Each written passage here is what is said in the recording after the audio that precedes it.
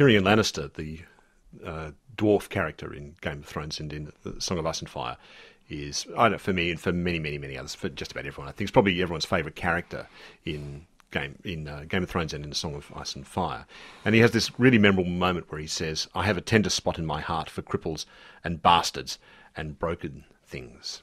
So many of your characters, some of your characters are these outsiders. They're either different or they're disabled in some way, like him. And they seem to be the only characters that are capable of true compassion, and yet they seem to suffer for it. Is this something you're conscious of doing, George, as you're writing the book? Yeah, definitely. I mean, yes, I have a large cast of viewpoint characters, but for the most part, they all have something that makes them a bit of an outcast. You know, Tyrion is a dwarf. Jon Snow is a bastard, and Dany, who's beautiful, is a penniless exile who's being essentially sold off in marriage. Arya is born to a noble house, but she's kind of this wild child who she doesn't conform with her proper gender roles. Brienne of Tarth even more doesn't conform to her proper gender roles, and because of that she suffers a lot of scorn and rejection because she's not a proper woman in the terms of her society. Sam Tarly is fat and bookish when a lord is expected to be warlike and strong and fierce and good with a sword, and Sam would rather read and dance and listen to music, and so he suffers a lot of rejection. And I could go on and on, but all of those people you're talking have this honor code as well. They're the characters who have an honor code within themselves that they almost need to hide. Right. And that seems to make life even more difficult for them in the world of Westeros. Even a character like Theon Greyjoy, who's not a character that a lot of people are fond of, because he's a weak character. I mean, he's physically strong. He's very skilled with a bow. He's a good warrior. But he's a character who's suffering a lot of confusion about his place in the world because, he's born of a noble family, but his father raised a rebellion, and his elder brothers were killed during that rebellion, and he was handed over as a hostage at the end. Theoretically, a ward, they called it, but still a hostage. If his father creates trouble, he's to be hung, so that was a frequent practice in the Middle Ages when you didn't really trust one of your underlords or an enemy who had bent the knee. You took some of his children as wards or hostages, and so he's a Greyjoy by birth, and by some standards he's the heir to the Iron Islands, but he's been raised in the household of Eddard Stark, and there's part of him who, he has these two fathers looming over him, neither one who he can ever quite please, and he's desperate to find his place in the world as one or the other, but from that confusion a great drama arises. I think the best fiction, the best stories arise out of conflict. I've always taken as my mantra William Faulkner's Nobel Prize acceptance speech, where he said the only thing worth writing about is the human heart in conflict with itself. And I think that's true of all fiction, whether it's science fiction or fantasy or literary fiction or mystery fiction. The human heart in conflict with itself, the characters who are having problems, who are trying to decide the right thing to do, who are trying to make some sense of their life, who are trying to find their place in the world or any of these issues. These are what make characters real. These are the things that real people do, and that's the characters I love to read about. Those are the characters I love to write about. I mentioned earlier that so far Song of Ice and Fire isn't following the hero's journey. It doesn't seem to be anyway.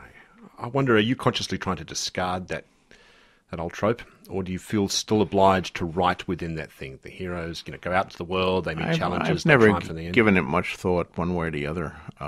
Really? I mean, this is kind of a known template in Hollywood. Yeah. You've been a screenwriter. You would have been hit over the head with it many times, I would have thought. Yeah, but it doesn't interest me. I read a lot of books. I get books sent to me all the time for blurbing, and of course I've been a voracious reader since I was a small child. And one of the things that I learned when I was still a small child and a high school kid was that there were these certain patterns in storytelling that were very predictable, and I began to predict them. And I very quickly, even as a teenager, I lost interest in the predictable stories, the stories that went exactly where I wanted to go. We were talking a little before the show about our shared past in comic books. Yeah. My first things mine ever published were letters in the comic books of the Marvel comic books of the early 1960s, the Avengers and Fantastic Four and Spider-Man and Me so too. forth. I was very impressed with those, and I was born in 1948, so I started reading comics in the 50s, just around the time that the Silver Age began. The crime comics and horror comics were going out. Superheroes were coming back after like a decade's absence. And at first they came back with DC, with Julius Schwartz editing, and characters like The Flash and Green Lantern and the Justice League were brought back in new incarnations. And I loved these comics, but they were very predictable. It was, The Flash was a good guy, Green Lantern was a good guy, the Atom was a good guy, Hawkman was a good guy. They were all good guys, and every issue they fought a bad guy.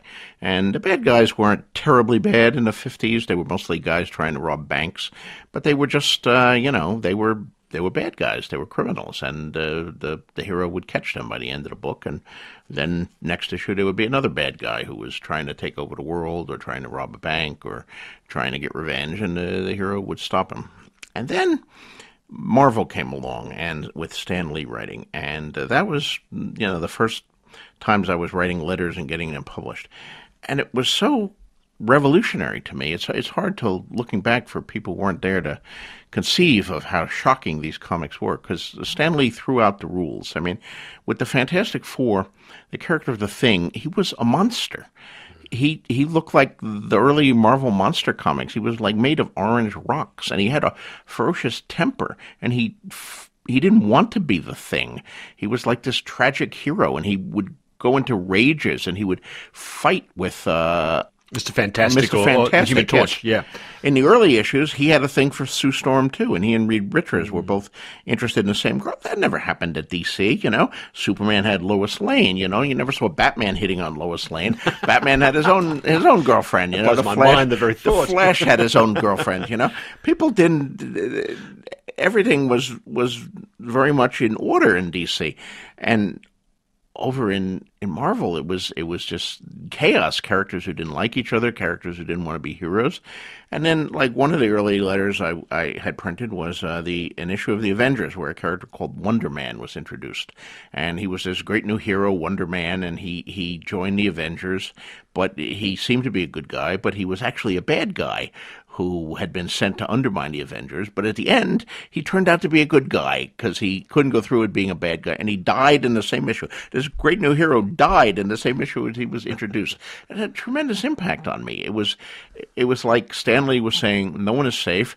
Anything can happen in these books. All of these things are off the table. And of course, it was comics. They brought him back, a couple of years later. But still, the fact that he died, it was a tragic story here. And the Thing coming to that, as a 13 and 14-year-old, I was tremendously impressed with that. And I've always remained impressed with stories where you don't know what was going to happen. I mean, no one is safe. Anything can happen. Yes, and Tolkien, in some ways led the way for that. I mean, the Fellowship of the Ring set out, and, the death of Boromir had enormous impact on me. And then the seeming death of Gandalf, that incredible moment in a Fellowship of the Ring where the Balrog drags Gandalf down into the abyss, and you think he's dead. You think he's dead for, a good part of the rest of that book and the first part of the next book. If it had been me, I probably would have let him stay dead, because the impact of losing Gandalf was the leader. He was the one who knew what was going to happen. He was the father figure, the wise guy. He always could tell you what to do and what was the meaning of this. And now it was like the children are in charge. The Father's dead. Father's dead. Yeah. What are you going to do now? Yeah. Now you have to save the world. Oh, God, what a feeling that was. And, that set me up perfectly for then the end of the second book, The Two Towers, when it seems as though Frodo is dead. Frodo's been stung by Shelob, and Sam takes the ring, and he leaves Frodo, and I was this reeling and saying, my God, they've killed, I thought Frodo was a hero. They've killed Frodo. How could he do this? And I really didn't know what was going to happen at the end of that book. And that's the feelings that I had reading those things, are the feelings that I try to replicate for my readers.